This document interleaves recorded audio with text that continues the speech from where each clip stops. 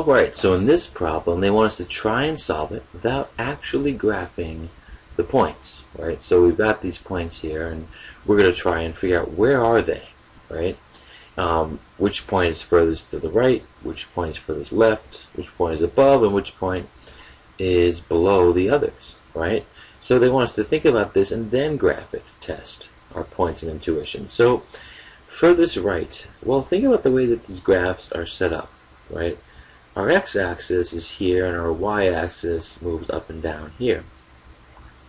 So what's the goal? The goal is, right, with the x-axis starting at the origin, because you always go back to the origin here.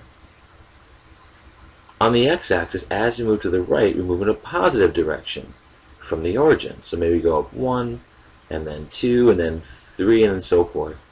If we move in the other direction, that's moving in a negative direction. -1, -2, -3, and so forth. The y values, right?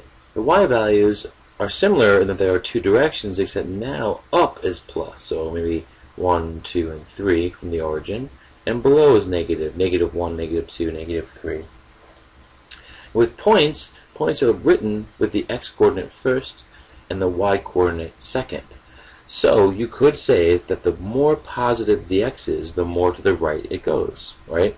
So I'll write this like this: as the positive increases, right, we go to the right. That's my shortcut. Here, with the y values, as our positive values go up, we also go up, right? And you can keep putting other notations there as well. But here when they say which point is the furthest to the right, they're really asking us what?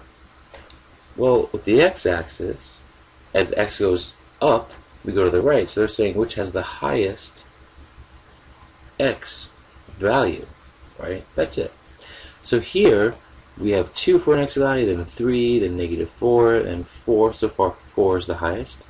Then -4, -5, 0, and 6. So 6 here is actually the highest on the highest to the right, sorry. So furthest right. So the answer there is 6, 0. Furthest left would then have the most negative x value. And if we look through here, -5, -5 is that point. So here's the lowest x value, and that would just be -5, -5. Which point is above the others? Well, that would be the one with the highest y value. So here, that looks like this point right here, -4, 6. And that was just, again, the highest y value will be the most up on the graph, right? So that's -4, 6. So even though x is all the way negative here, that means the point's just to the left, and then it goes up really high. And below would have the lowest y value, right? So here, out of these choices, I notice that 0, -6 has the lowest negative value. So now we want to test these out, right? And really quickly we could do this. So let's plot our points: 2, -3, 1, 2, and then down 3, 1, 2, 3. Right, this is 2, -3, and then 3, -4. So here's 3, and then -4 is one below that, so it's right here. I should probably fix my spacing whenever we'll be able to see that. So this is 2, -3, and then, sorry, 3, -4 is right here. Okay. And then -4, -5, -2, -4, and then 1, 2, 3, 4, 5 here.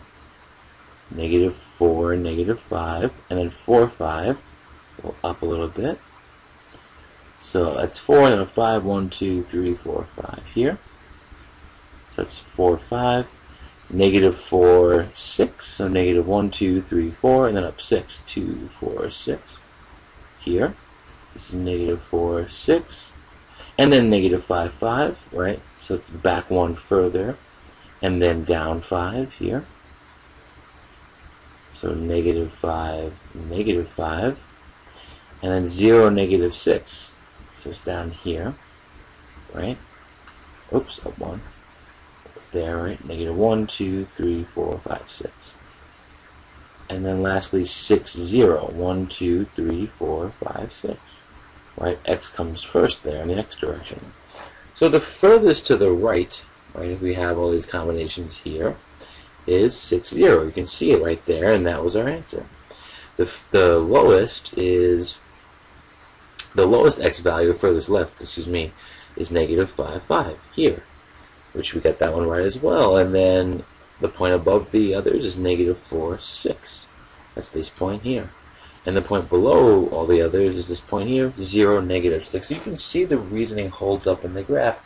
And that's really all you have to keep track of in graphing is your x direction, positive to the right, negative to the left. That's for x, right?